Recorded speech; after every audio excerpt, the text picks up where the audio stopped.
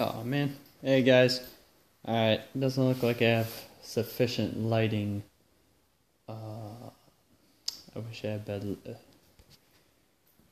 Hold on just a second while I get a better light here. Alright. So this is a carburetor from the 2001 Yamaha Wolverine 350 that I have. I said I was going to end up boiling the carb. And yes, I am actually boiling the carb. So I've done this with the past two ATVs that I had.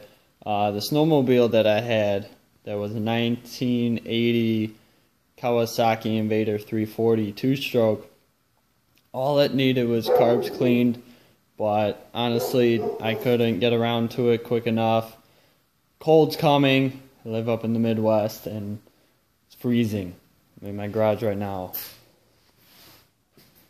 I don't have a heater in here, but I will be in my shed come winter time. My parents don't like me in the garage because they like to park their cars in here.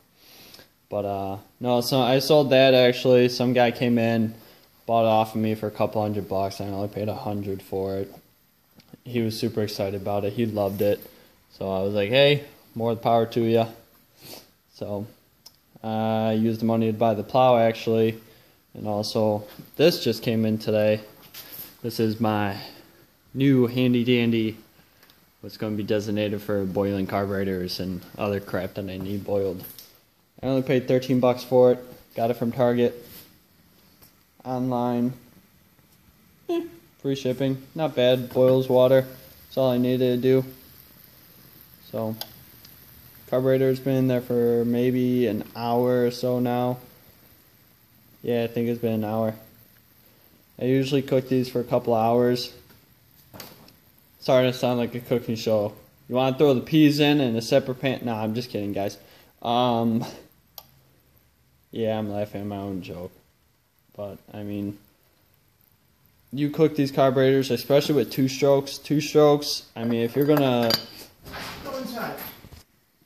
But as I was saying,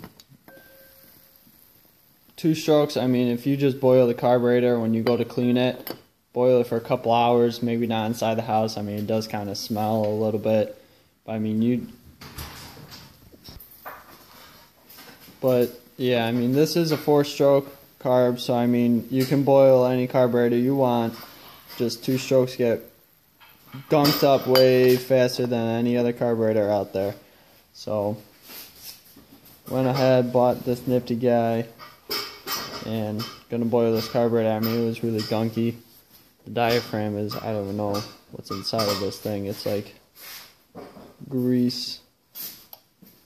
Yeah, you can see. I don't think this is even supposed to be in here, but I'll end up cleaning this up, putting it all back together, and then do the thing with the exhaust that I was talking about in the last video. Alright. See you guys later.